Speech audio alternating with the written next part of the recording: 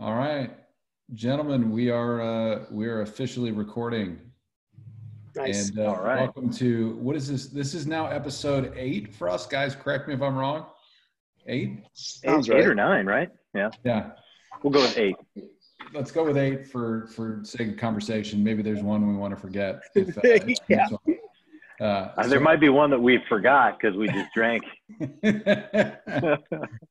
So episode 8, we'll call it 8 of the Wine Bros. We got our friend Steve Gage back, and this is a dealer's choice episode. So none of us have talked about what bottle we're bringing to the table.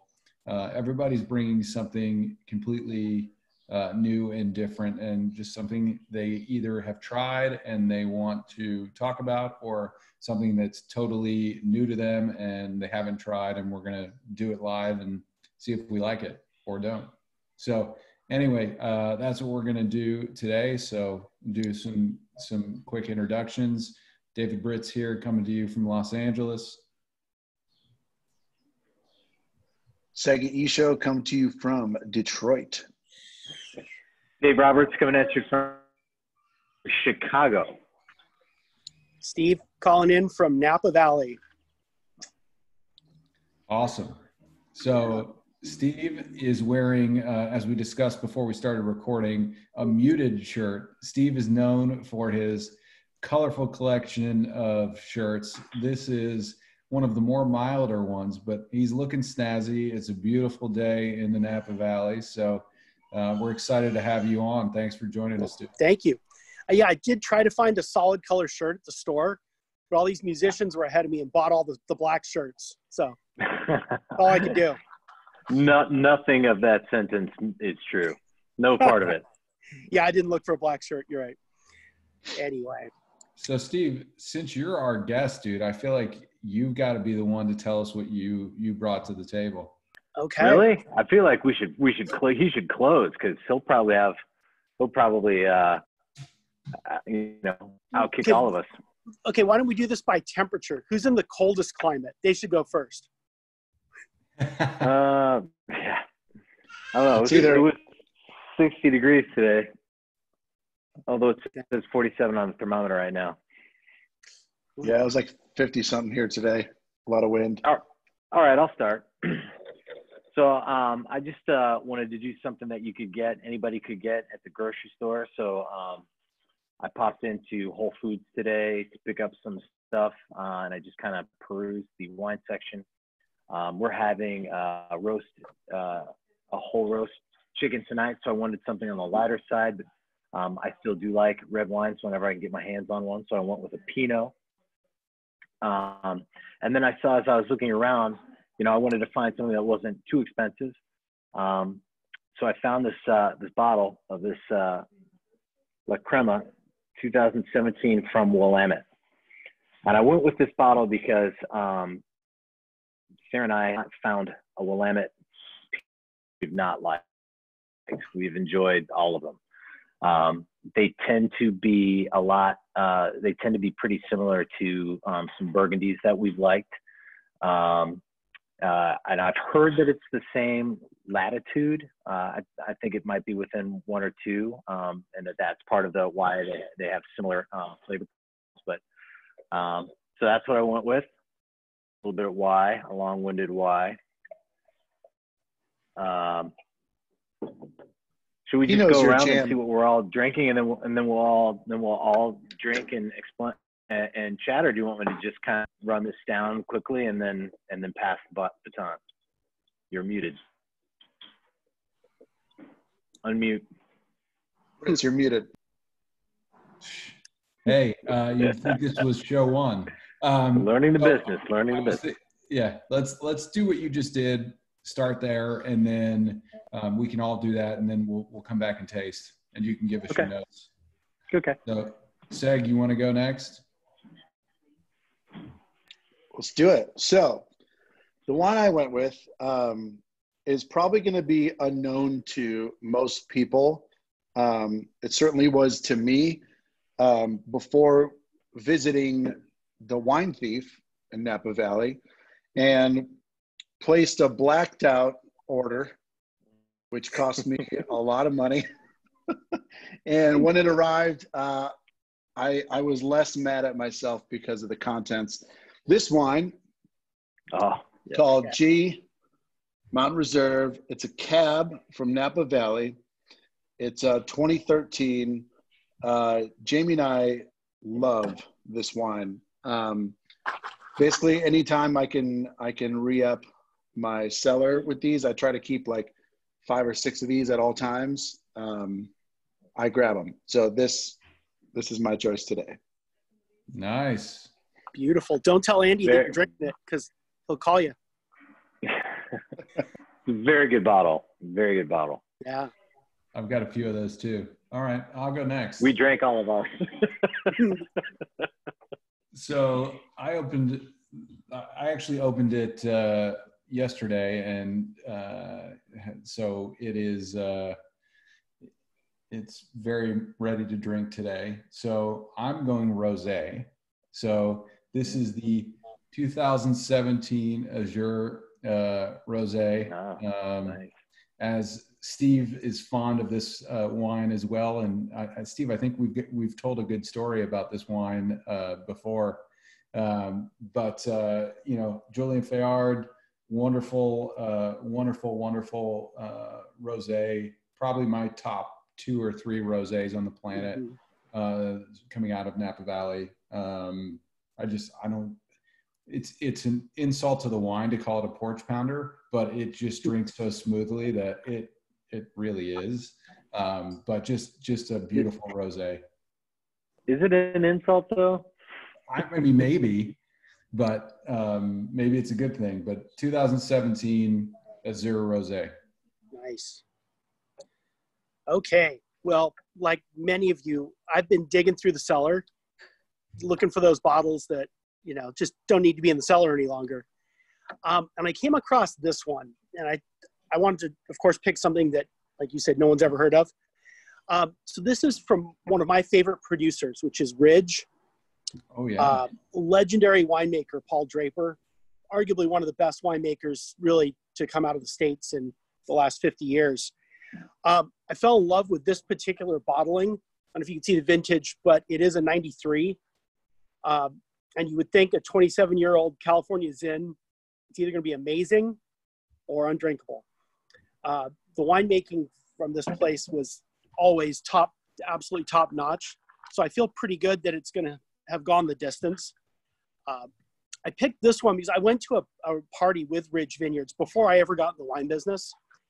And it happened to be up at an estate in Sonoma, the vineyard designate Alegria Vineyard. It's actually out at the vineyard. And I found this to be one of my favorite wines, ended up talking to the owner who said, you know, I've got a bunch in my cellar. I'll sell them to you.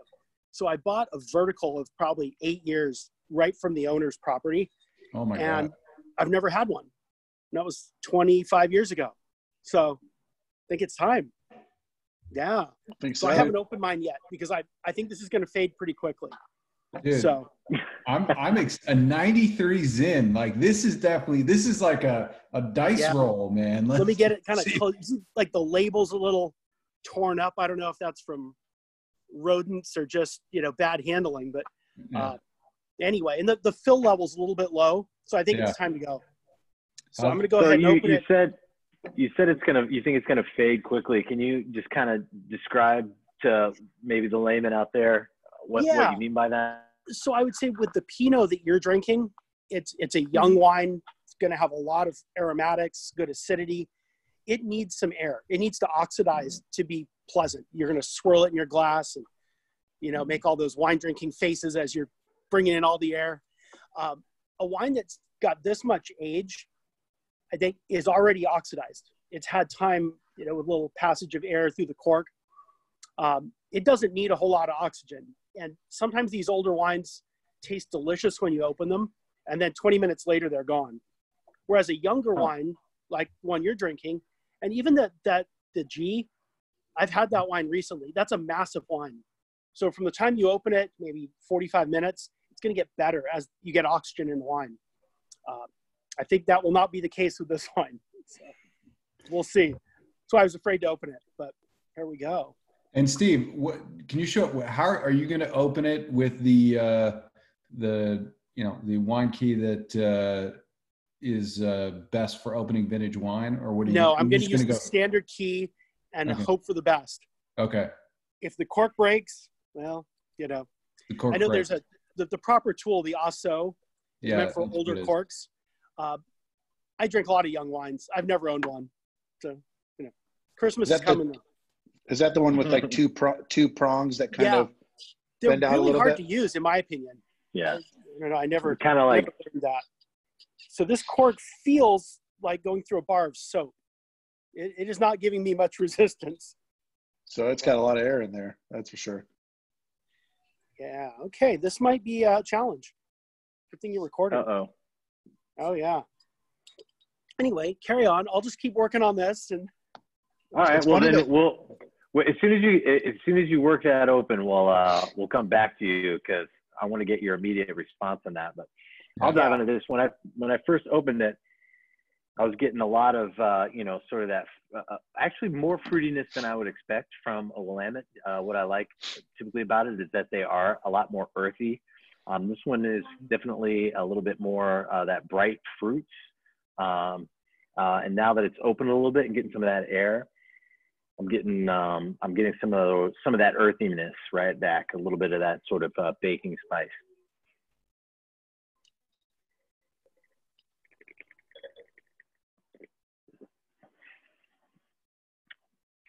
Yeah, everything that you would expect from a Willamette. It's just it finishes clean. It hits everything all the way back. Sort of light to medium tannins, but still it finishes really, really clean and fresh, and just light on the palate. Really good. Nice. A little earth there. It's starting to open up a little bit more earth on the nose. But yeah, when I first popped it, it was real big sort of dark fruits. Did you refrigerate it at all, or is it all? So I got it today. So I popped it in the fridge for 20 minutes. So it's chilled but not cold, which is how I like my Pinot. It's a little bit like they say cellar temperature. Yeah. So yeah, it's good. It'll Cool. go great with roast chicken tonight. Oh, darn right. Seg, how you doing over there? So on the nose, I'm getting a lot of just soil, a lot of graphite, a lot of blackberries, the dark cherry, the standard stuff you'd get smelling a Napa Cab. But it's very, very aromatic. And I'm going to dive in here.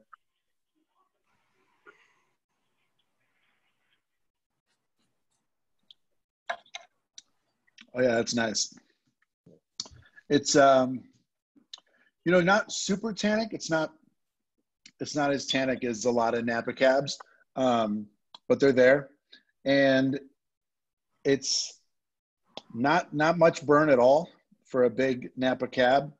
I'm excited to see what happens, over the course of the next hour or so as it opens up a little bit more. But man, it's just really smooth. It's like drinking caramel. It's like very silky and smooth. That's why I like it. Awesome. I say let's throw it to Gage while he just poured himself a glass there. Yeah. Not I poured make him myself a wait. glass of cork as well. The cork just disintegrated, but it was sealed beautifully. Okay. Didn't have much going on. I don't know if you could see the color there. There's a bit of a brown, not a bit, it's a lot of brown around the edge. Mhm. Reminds even old Burgundy. It's not a wine with a ton of body. And again, you'd expect that with this age. Mm-hmm. A lot of sort of pencil lead coming off the nose, but also some ripe fruit, kind of blackberry jam, really, really ripe fruit. A little bit on the vineyard. It's over in Sonoma County. I thought, Napa guys got to support the other side a little bit. 76% Zinfandel, and 5% Alicante Boucher. So, grapes with a lot of dark color. It smells quite interesting. Steve, the I'm almost color afraid on to that's try it. so great. It doesn't look like it lost a lot of color.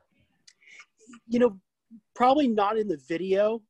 It's still pretty dark, but it is definitely brown around the edges, which you would expect with an older wine. Yeah. And it's a medium body. It's not the classic Zin Petite Syrah. But I think Ridge always made wines that were well balanced and not just making those really big, fruity bomb wines that are fun to drink, but maybe, not true to the craft.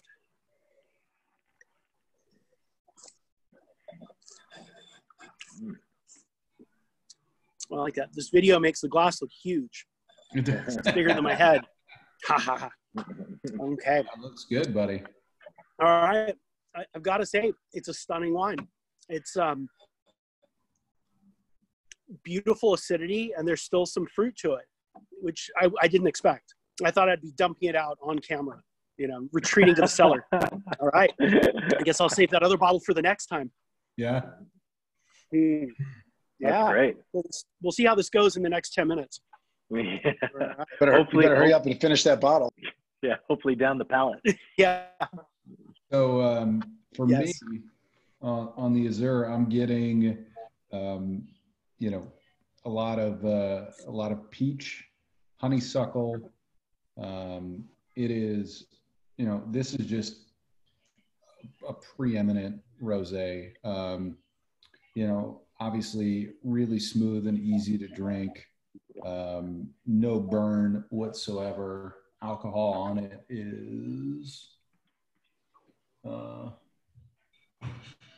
actually I'm not even sure. Oh, 12.5. So this is Wow. light. So You drink that all day. you really could drink that all day. And Steve, I think when I first started drinking this wine, it's because we had a friend that was at Covert, and that's how we sort of got introduced to the wine, if I remember correctly. Yes. Maybe I shouldn't divulge, but so our dear friend John was there playing a corporate gig, invited me to come watch the set. And I arrived at the time I was supposed to show up, but they were running late. It was one of those corporate gigs. And the owner of the winery said, well, make yourself comfortable. You could sit here in the office, and we have the rosé on tap. So just help yourself. Well, they went way over schedule. Right. So about an hour and a half later, they said, oh, you can come out now. Do I have to? So when I was first introduced to this wine, I was introduced in a grand way. I fell in love with it. It's great wine. But I mean, it's, from a rosé perspective, I think they do it right. And obviously Julian is the winemaker, and it's got a lot of that French Provence sort of style to it.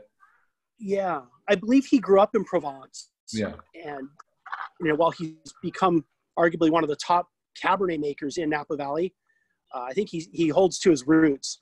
That's a beautiful wine. Yeah.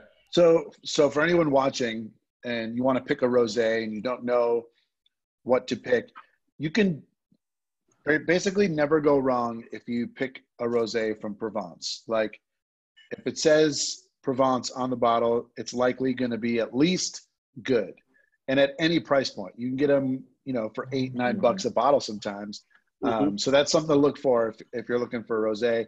And then, like Brits is talking about, this is a Napa rosé, right? And it's made with almost like a French style, right? So it's basically from Provence, via Napa Valley. David, does it give an appellation on the grapes? It doesn't. I feel like it's it says produced and bottled by Azur Wines, Fair Play, California. Okay, interesting. That's I all. think Fair Play is Contra Costa County. Yeah. Which would make sense. With the price of Cabernet fruit here in Napa at $20,000-$30,000 a ton, it's very hard to make rosé, at least rosé that's affordable. Right. But there's some of those grapes that you would find in Provence, probably some Grenache, Mourvedre in there. Yeah. You're going to be cheaper outside of the valley, and doesn't make it a lower quality wine. In fact, it might make it a better quality wine. Yeah, it's just, and I love the bottle. I don't know if I fully showed it before, but if you look at, it's a long bottle, which is slightly problematic with a rosé. I think we were talking on an earlier episode about, there's certain rosés that you want to open and you want to, you'll finish a bottle and then you only finish half of the second one. So this would be one of those cases where you drink a bottle, you finish half of the second one, you got to put it in the refrigerator, and it's a pretty tall bottle. So trying to find a spot to put it in becomes a little problematic, but it's just beautiful. The gold, it's got a gold label, gold kind of embossed, logo here. It's just a really, really beautiful bottle. How's the acidity on the finish? Is there a lot of burn or no? Really low. It's, and again, I had mentioned I'd opened it yesterday. So, it's lost a little bit of the natural acidity that would have been there. But it's a low acid wine to begin with. And I'm probably picking up a little bit more minerality too, because it's been open a bit, but it's drinking very close to the way it drank yesterday. Nice.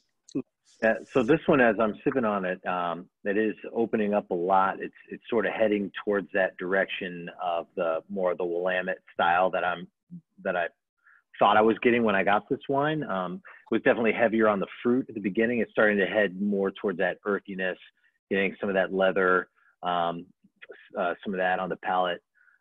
So it's starting to trend towards, what I thought I was buying when I first bought it. So a little bit of what Steve was saying, that, younger wines need some oxygen so that they can open up and really get to a place where you'd expect them to be.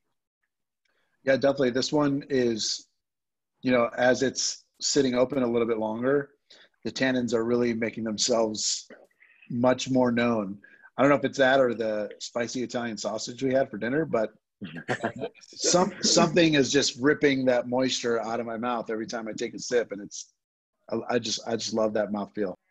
Yeah, Totally. Yeah, that's a wine that would probably have quite a long life if you were patient. Oh yeah. From that vintage. yeah. And that No style. patience. We're not judging. It's just a statement. I've got 3 bottles sitting here. When I was trying to figure out which one to open, I was thinking about Jamie, because after these tastings, I take the bottle and then Jamie and I finish it. And she absolutely loves this wine. So I was like, you know what? I'm going to open this one because I know she loves it. And I don't want to take a flyer on something. One of my other wines, Brits, was this bad boy. Ooh, you cannot go wrong with that. So I've not had it, so I don't know anything about it. All I know is Brits told me to buy it, and I did. And then my other one, Brits, I know you'd like. Ooh, a little CDP. Yeah. But I almost got a CDP at the store. Yeah, I went with a known quantity on my wife's behalf. All right. And my glass was a birthday gift from Leo, so that's why I'm rocking this glass. I saw Gage do a little side shuffle over there. You want to explain what's going on? Yeah, there was so much cork floating in that I actually did dump it on the ground, which can do when you're in your backyard. Just don't do it in the kitchen. But I wasn't sure if it was that or if it was that it went south faster than you expected. No, I had tried to sip around the pieces of cork, but I was getting more cork than wine. So rather than show you that, I just gave a little subtle dump. And the next pour is a lot cleaner. It's actually, you can see when I'm swirling it there, that brown color. Now I'm seeing it. Now I see it. Not unpleasant. Oh, it's frozen perfectly right there where I really get a nice, you can really see that brown. There you go. When it froze, you kind of look like James Gandolfini a little bit. Thanks. I'm going to go ahead and take a stab at the fact that this wine was not filtered at bottling. Most commercial wines are filtered to keep them cleaner. Most people don't like chunks in their wine. But I know Paul Draper was kind of an old school, trained in Bordeaux, and would only filter when necessary. But again, you can't really see it in there. But this is kind of cloudy. It's got some texture to it. It's not a bad thing. No, I kind of enjoy it. Well, Brits, your jam is that unfiltered. Is it Raymond? The unfiltered Raymond? Newton. Newton. That's what it is. Yeah, that's. Yeah, I mean that's a nice Chardonnay. I mean, it's definitely my top three. I gotta say, Moonshine is my number one Chardonnay. Even people who don't like Chardonnay should drink that wine because it's just it's the way to go. And I think there's a few of those that are out there, but Newton's definitely something I like. One of the things I thought would be fun for us to talk about just quickly before we jump off, we had a holiday yesterday because we're taping this on Monday, and I figured it'd be fun to talk about what we all opened for Easter. Which part of the day? Well, I mean, you can talk about one or all. I mean, okay. Free zone here. Good to know. Yeah. Well, I'll just go there since I already opened the can of worms. Yeah. There was a little rosé earlier in the day. It's a nice, simple local rosé. And then a little prosecco with dinner. Ooh, all right. It was very non-traditional. We did a chicken Caesar salad for dinner, which doesn't say anything about Easter, but the weather's been pretty nice up here, and it just seemed like the thing to do. Yeah. Homemade dressing, a lot of garlic, anchovy. That would beat up a big red wine. So nice acidic prosecco worked beautifully. There you go. DR? How about you? Well, I went. I might surprise you guys, may not. But I went with a 2020 Les Jus, brewed by the Alarmist Brewery. Okay. An unfiltered New England Pale Ale, or New England IPA. Very good. 6% alcohol. I think brewed locally here in Chicago. And it's these New England style IPA, double dry hops has kind of become my go-to beers of late. So Sarah opened a white Burgundy. I had a sip of that with our dinner. That was just kind of a hodgepodge of what was in the fridge after we'd done our Easter celebrations. So no fancy wines for me yesterday. Seg? Why don't you go ahead, buy me some time. I'm looking something up here. Okay. All right. So I went, and this is not in honor of our guest, but it's just what I opened up. I opened up a 2012 Moonshine How Mountain. That was my Easter wine yesterday. Incredible. Didn't even give it time to sit. I think I probably poured it 3 minutes after I opened it. It was ready to go right away. So that's what we celebrated with yesterday. I'll admit, when you texted me that, I definitely thought about going into my blacklist reserve that we bought some wines for the boys in their birth year, and every now and again I squirrel away a couple of bottles I think will be really nice for the long run. And I've got a couple of the Moonshine Blacklist aging with the boys' birth year wines. And I almost went down and grabbed one of those last night. Dave, what are their birth years? Owen, the first, was 2014, and Dylan was 2016. So the 2016 just came out last fall.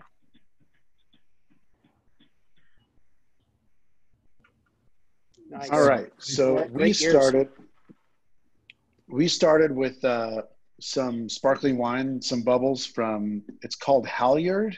It's from Not Wines from Sonoma. I don't know anything about this vineyard, but it's something that I found on Last Bottle, which is a cool app to buy wines, heavily discounted sometimes. It's free to sign up, and it just has a different wine every day, and then they have various marathons. But every time it pops up, I think it's like $18 on sale from like 40 or 50 or whatever it is. And I try to buy as many as I can because it's really, really good sparkling wine. It's nice and light. It's not going to give you a headache. And that background noise will definitely give you a headache. But we started with that. Then we moved on to some rosé. And then finally with dinner, went with another wine from Last Bottle. And it's a Breckenridge Genmar Vineyard 2015 cab. that's really nice as well. But Steve, it was funny that you mentioned Ridge, and this is not an ad. We are not sponsored, although we are available for that.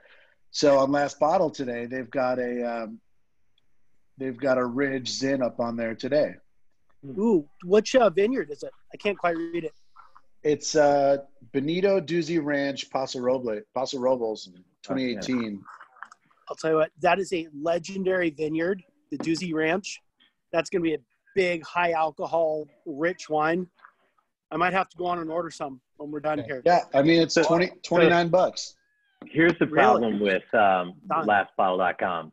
They do not deliver. It's the problem and the benefit that they do not deliver in Illinois. So they do deliver to my house. If you want to leave it here. These guys send all kinds of notes about all this great wine they're ordering very inexpensively on Last Bottle. And I'm like, come on. Gage, do you know those guys? I don't know them personally, but the last time I ordered like on a Tuesday afternoon, Wednesday morning, a guy rolls up to my door. Here's your wine. It was just a local guy. It wasn't even FedEx or anything. It was great. That's Very awesome. personal service. Yeah. That's awesome. Again, I'm not plugging them. I don't know them, but the service was great. And I got a box of wine, which makes me happy. Yeah, nothing wrong with that. I bought a couple things. There was a marathon last week, so we picked up a couple things on there. Yeah, it's a fun app to buy wine on. So, guys, I think that was fun, and I think we should do more of these. I kind of like the whole idea of not knowing what you guys are going to bring to the table. Yeah. You know what I think? What I think is interesting is that we didn't talk about what we were going to bring. We just said dealer's choice. Everybody just pick a bottle and bring it to the table. And we brought a really, completely different varietals, right? Yeah. Completely like price points on the gamut, right? Very interesting. Yeah. Well, I knew you would bring a Pinot DR because that's your jam. Fair. I knew I'd bring a Cab most likely because that's my jam. Brits and Gage were a wild card for me. I wasn't sure. I wasn't sure what they were going to come with. Brit surprised me with the rosé. I thought he was going to go Italian, but he surprised me with the rosé. Well, here's the thing. It's also, we do these typically at 3 o'clock Pacific, 6 o'clock Eastern. So that's cab drinking time for you on the East Coast. I mean, on the West Coast, this is rosé. This is like white wine time. This is early. I'm, unless I'm visiting Steve and we're doing some tastings in the Valley, I typically don't go red to, early. Till about 4 o'clock, 4 o'clock, exactly. Yeah. 4 o'clock. We could push these back an hour.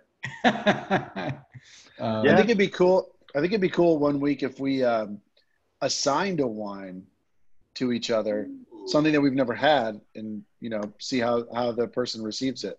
Yeah, that's kind of what I like about when we have the same wine, because again, like for people that aren't big wine aficionados, right, to see a bunch of guys like us, sort of normal guys that just like to drink wine, stumbling through a conversation about what it smells like and what it tastes like. To me, I think that's what's fun about this, to hear how what's happening with you guys, how it's reacting with your chemistry sets and what I'm getting on mine. Yeah, for sure. I think in the spirit of everybody being at home, I think we're all spending more time in the cellar, and it is kind of fun to see what we pull out. It doesn't have to be an expensive wine in any way.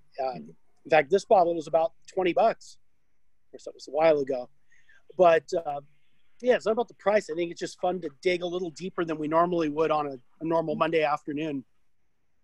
Totally. Yeah, it's fun. Oh, it's Monday? Yeah. Cheers, guys. Cheers to a Monday. And I think to Monday. Cheers, absolutely. And we got some fun stuff coming up. So, Seg, when are we going to post this? We might post it, today, tomorrow? Whenever. We could post it today. That way we give a buffer day before we get into our next one. Well, we just promo. We post it tomorrow night, Tuesday night, and then promo Wednesday. Well, here's the thing. Wednesday, I think, because of some of our shipping delays, may move to Friday. Oh, yeah. That's true. Oh, okay. So I was going to mentioned that to you guys afterwards. So I think at this point we should sort of plan on Friday. So maybe we post it today or tomorrow, and give ourselves a couple days to have it up. But do you want to tease what we got on deck? I was going to do that. So Friday now, we're going to do a tasting with our friends at Davis Estate. Nice. Indiana University graduate, Mike Davis. Thought that could be. I like Gage's response. Nice. And guess who we're tasting with, Steve? Who? An old friend of yours. Oh, Pete? Yes. Nice. Pete knows his stuff. That Yeah. guy's a wealth of knowledge. So yeah, it's going to be fun. So I think Jessica's going to join us as well. Great. But Pete is gonna sort of lead the tasting. I think you should each come up with a really hard wine question just to mess with Pete. He's studied more about wine than most people I know. So he's up for the challenge. And he comes out of your minor wines fraternity, where so many awesome people that work in the wine industry came out of. It was a good time, for sure. Well, I'll tune in and give him a hard time. The following week afterwards, Jessica's doing a linked tasting with us. Okay. So we're excited about that as well. We're all big fans of super pumped for that one. The wine. So linked wine is some of our favorite. Our S&C friends here got me some of that for the holidays 2 years ago, I believe. 2 years ago, yeah. Yeah. So 2 holidays ago. And that is just outstanding wine. Do you have any left? I do. I probably have 4 or 5 bottles left. And then, not a plug, we're not sponsored. I was able to buy some more from WineBid. They had some on there, and I was able to get another 4 or 5 bottles of the 2009 linked from WineBid, which I thought was pretty cool. Hey, before we sign off, real quick, Steve, how's that wine doing? Is it holding up? It is. Unfortunately, I just got a fly in there, but the dangers of tasting outdoors. Protein. Yeah, I just tossed him out. Honestly, it's held up much finer than I would have expected. Usually with half an hour of oxygen, these wines would get really flat. But it's a testament to a great winery that makes high-quality wine. It's well made, and it's lasting well. Yeah, all right. Not mad at it. Cheers to that. Thanks a lot, you guys. Look forward to drinking more wine with you. All right. Stay well, everyone. Thank you. Cheers. Stay home. Cheers.